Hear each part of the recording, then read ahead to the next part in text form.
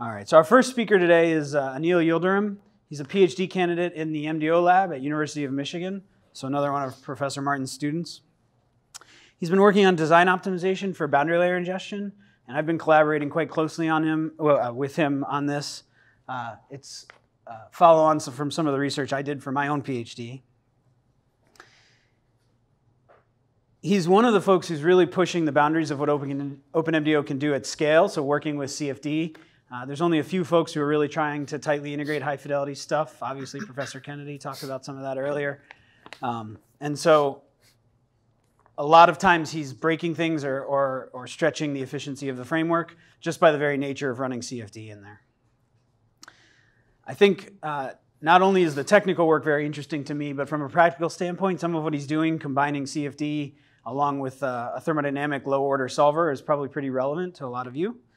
And so I think his perspective should be pretty interesting.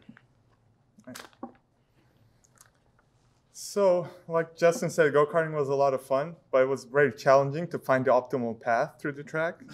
And something else that's very challenging is aircraft design. And that's partially because there are a lot of disciplines we need to worry about, and the trades between those disciplines are not straightforward. So that's why we're studying multidisciplinary design optimization at the MDO lab. And research in the MDO lab is divided into two main thrusts. We're working on developing fundamental MDO algorithms, and we're working on applications of MDO. And to give you a scale on the size of the problems we're working on, we optimize about 1,000 aerodynamic shape and structural sizing design variables of the common research model using advanced CFD coupled to a finite element model. And we've developed undeflected common research model 13.5, which is a high aspect ratio version of the CRM that was developed by Tim here. And both of these models are open source. And we've also open sourced our aerodynamic shape optimization framework called Mach-Aero. And you can find all the repositories on our GitHub page. But Mach-Aero consists of our geometry parameterization framework, volume mesh deformation, the flow solver, and the adjoint solver. And in today's talk, I'm going to be talking about what we call OM-AD flow, which is how we use AD flow with OpenMDAO. And I'll briefly talk about OMFSI, which is the ongoing work on developing fluid structure interaction interface in OpenMDAO, and talk about my experience with using OpenMDAO. And to begin with, we're using AD flow, that's our CFD solver, and we've developed AD flow for high-fidelity MDO. It's a multi-block RANS oversight solver, and its efficient adjoint solver provides accurate gradients. And here you're seeing an optimization that starts from a circle and then converges to a supercritical airfoil. And what most people expect to happen is that the optimizer will start with a circle and gradually shrink the design until you get the supercritical airfoil. But what really happens is that you have to go through these intermediate infeasible designs, and your CFD needs to be able to converge that if you really want a push-button solution in MDO. So that's why we tuned our solver to be extremely robust, and you can find the two publications related to that at these references. And with all this work was done with the Python interface to AD flow, and it's a general interface that can be applied to other aerodynamic solvers too. So on the center of it all, we have the aerodynamic solver object we create in Python, and the inputs with dark-colored arrows are the mandatory inputs. So you need to have an aerodynamic problem, and the aerodynamic solver always outputs integrated quantities. Now, in an MDO framework, you can also plug in a geometry object for geometry manipulation and a mesh object to warp the volume mesh, given your new geometry. And again, you can couple this aerodynamic solver to other solvers by taking in surface displacements and boundary condition values, and then outputting surface quantities like forces and heat fluxes. And it's not just the Python interface to AD flow, it's the whole Mach framework that was the main enabler in this aerodynamic and aerostructural optimization with high fidelity. We use Python to couple compiled analysis codes, And the framework is relatively flexible. We can swap solvers, either aerodynamic or structural, but it is difficult to extend this approach to additional disciplines. The implementations become ad hoc pretty quickly. And that is why we start working on what's called what we call OM80 flow, stands for OpenMDAO 80 flow, that integrates Mach Aero framework with OpenMDAO. And the implementation in OpenMDAO is pretty straightforward. We use a distributed component for the CFD states and a serial component for the functionals. But in reality, both of these components call the CFD solver object we have in Python level. And the component for the states call the nonlinear solvers in AD flow, and the serial component for functionals call the function evaluation routines in AD flow. And again, this wrapper is pretty lightweight, and it's included in AD flow, which is open source. You can find it on our GitHub page. And with this approach, we integrated the geometry and the mesh warping components within OM80 flow. So on the top level, what OpenMDAO sees is that it passes us design variables. In the OM80 flow group, we take those design variables, update our geometry and the mesh, get volume mesh coordinates, solve for the CFD, and integrate the forces, and then pass back integrated quantities. So it becomes very easy to couple other codes in OpenMDAO using this approach. And with this approach, we performed Aeropropulsive design optimizations of the Stark ABL configuration. So this configuration uses an electric fan on the aft fuselage to ingest the fuselage boundary layer for improved aeropropulsive efficiency. And this work was funded by the NASA Transformational Tools and Technologies and Advanced Air Transport Technology projects. The framework we used, the toolchain we used for this work has multiple components. And here you can see what OM80 flow is responsible from. We have the geometry, mesh warping, and the CFD solver, like I said. And on top of this, we added a propulsion model, a lowered propulsion model, to compute the shaft power required to operate the fan. And as I stated, we use OpenMDAO in this work as the MDO framework, and it handles all the data transfer between the components, and it efficiently solves the coupled derivative problem. And if you want to learn more about the details of this work, you can check out the 2 journals we have there. And at one point, Justin told me to stop doing any research and get him a movie. So I got him a movie. And that's why we have to see it at every presentation I'm giving. And this movie briefly summarizes the work we did with the Stark ABL. We want to study the design at a range of different operating points. And I'm trying to visualize that here. We studied a range of thrust and fan pressure ratio values for the BLI fan, and studied how much shaft power we would need to operate the BLI fan.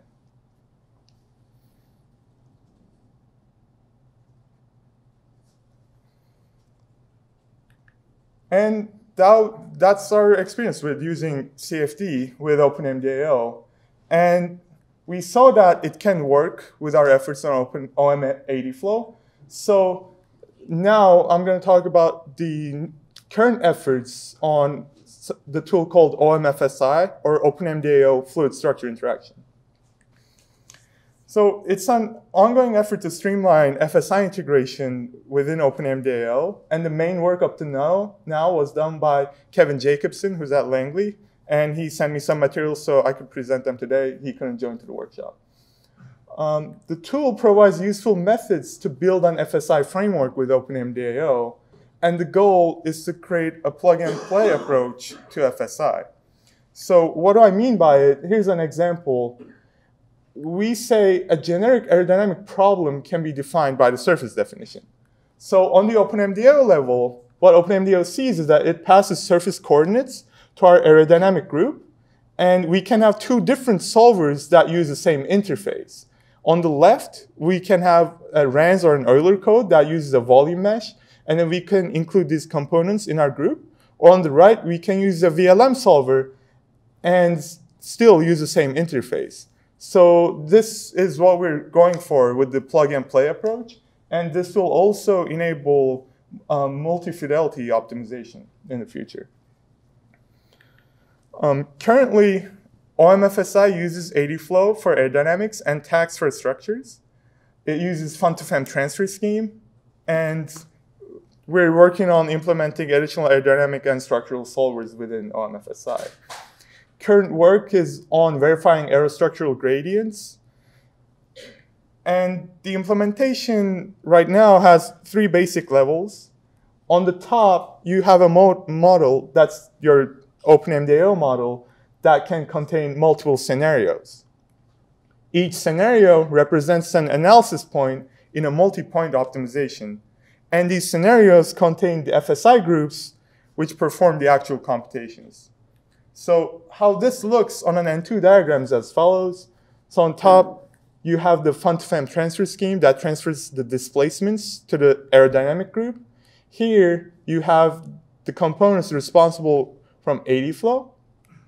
And then you have force transfer, again, fun-to-fem, and then you have TAGS for the structural solver. And our vision for OMFSI is to provide a standard FSI interface in OpenMDAO. We're trying to define a common interface to analysis codes so that people can bring their analysis codes into this framework, and then hopefully with lower implementation efforts. It's ongoing work with NASA, University of Michigan, Georgia Tech, and others. And again, OpenMDAO handles all the couple sensitivity computation in this framework. And again, our vision is so that OMFSI will enable design optimizations with aerodynamics, structures, and other disciplines. That's the main goal here. And as stated in the CFD 2030 report, MDAO limited by one-off, laborious, non-standard interfaces, and that is the problem we want to solve here. And just to give you a quick feedback on my experiences with OpenMDAO. So what works? Documentation. I almost always find what I'm looking for. I don't know, it seems like people's minds are not like set, is it good, is it bad? For me, I find it very useful. Computing gradients, it might sound obvious, but I'm just amazed how well it works. You can just plug one, you can change your connections, but you still have a working Newton solver with very minimal effort. You wouldn't really have that with many other frameworks. And the models are very easy to set up. And because of that, it's also very easy to make mistakes with your models. Now, the users don't go through the pain of implementing stuff themselves. They don't know how the coupling works. So it becomes a lot easier to make mistakes, and it becomes a lot more difficult when something goes wrong to understand what's going wrong. And this is an item we discussed yesterday. We can have a conversation on that later on too. Our mock Aero approach had a different approach to computations than OpenMDAO. With OpenMDAO, you do one big setup and then start computing things. With mock Aero, we tend to do computations at the last possible moment.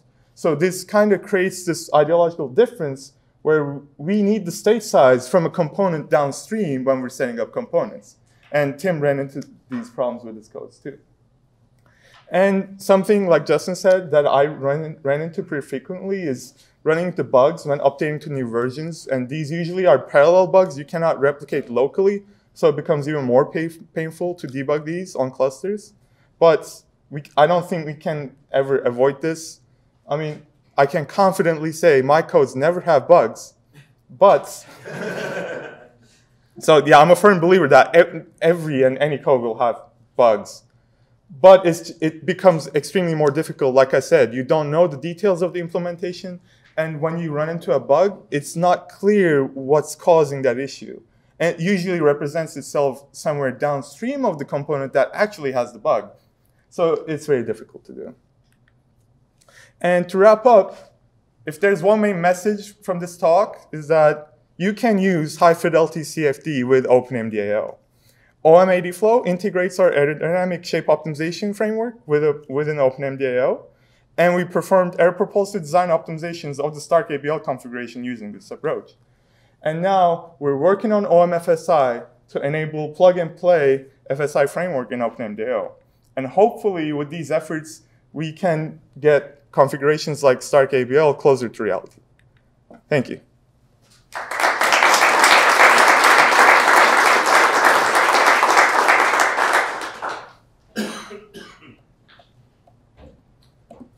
Plenty of time for questions.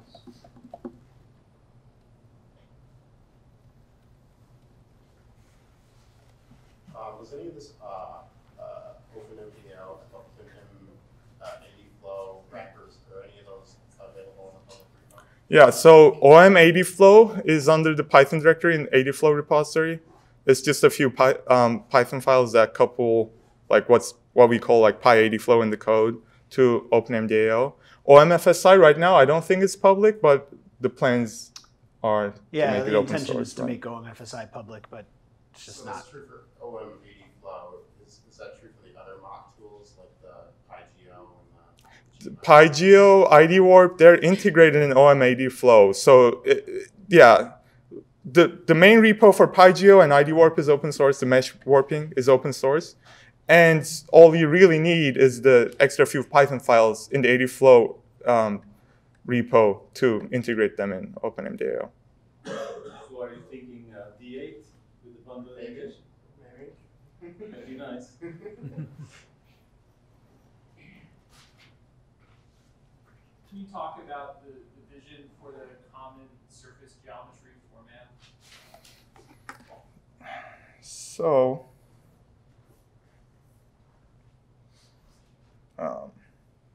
let me find that. Hold on. Are you talking about this point? Yeah. So the idea is that you can define an aerodynamic problem with the outer mold line definition and some like boundary conditions, let's say flight conditions. But for the geometry, what you really only need is surface coordinates. And our approach, so we've been developing like a few tools in that tool chain, so we can get surface coordinates, update our like surface mesh, and like we're developing component-based. We're working on component-based tools while doing the geometry updating too. And then once you have updated surface coordinates, you can either deform your volume mesh if you want to do RANs, or you can get a VLM mesh just by the surface definition, or you can use a panel code. So the idea is to keep the interface as similar as possible between analysis codes. The surface definition is the only thing you really need. So is that intended to be like the level of resolution of like a RAN surface mesh, or is it intended to be like abstracted more so that there's some so that there's like a surface meshing process within the blue box? Does that make sense? Yeah. So you can do the surface meshing in the blue box, but that will either become expensive or not robust enough to do in optimizations. So right now, the current best practice that we do, I guess, is like you said, a RANs definition.